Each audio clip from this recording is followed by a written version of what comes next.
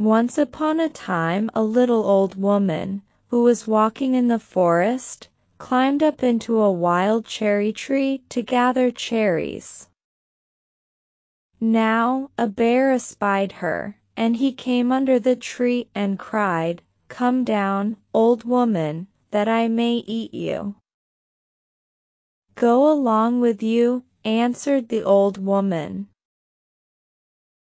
"Why should you eat a scrawny old woman like me?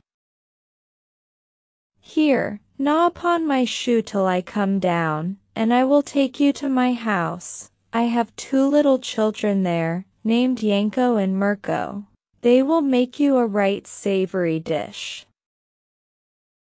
So have patience till you get them." So said the little old woman, and threw down one of her shoes.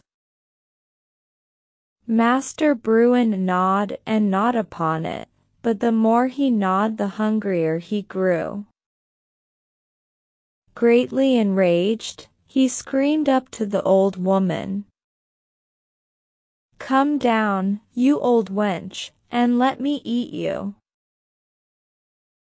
"Just wait a little longer, till the old wench has gathered enough cherries," she answered.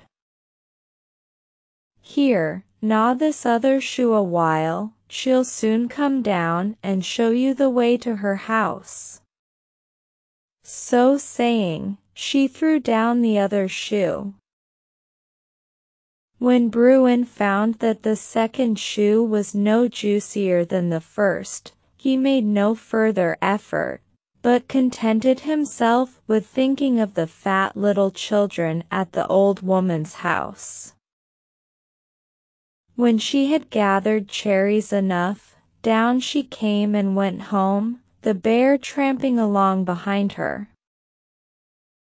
When they reached the house, the old woman said, "I'll tell you what, first let me give the children a good supper, that they may be all the fatter. And meanwhile do you run about till evening to get up a better appetite." So Bruin went away and ran about in the woods all the rest of the day, and at evening he came back to the hut. "Here I am, little mother," he cried, "now bring out Yanko and Mirko, and see me polish them off. I am starving to death."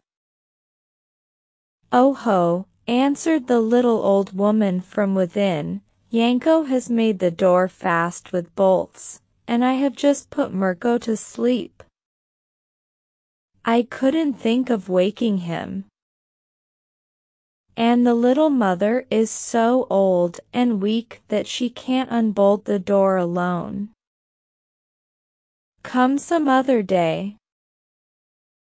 Then Master Bruin perceived that he had been fooled, and he walked reluctantly away, with drooping snout and an empty stomach.